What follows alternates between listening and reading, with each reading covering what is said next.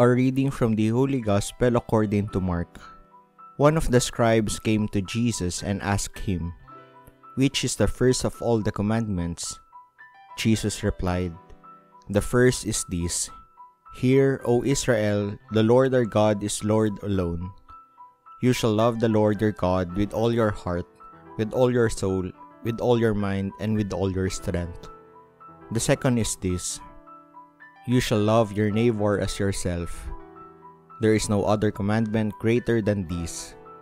The scribe said to him, "Well said, teacher. You are right in saying, He is one and there is no other than He. And to love Him with all your heart, with all your understanding, with all your strength, and to love your neighbor as yourself is worth more than all burnt offerings and sacrifices."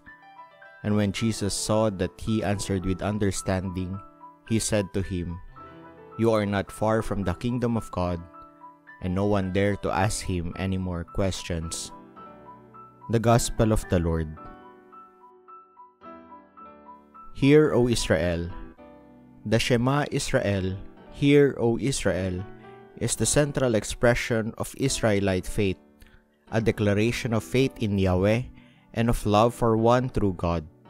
This confession of faith from Deuteronomy chapter 6 verses 4 to 5 is recited morning and evening by Jews to the present time.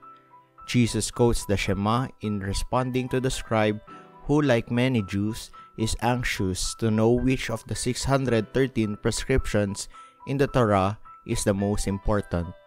The command to love God with one's whole person and everything in one's power, Jesus says, is first because the love of God sums up the whole Mosaic law and gives meaning to their observance.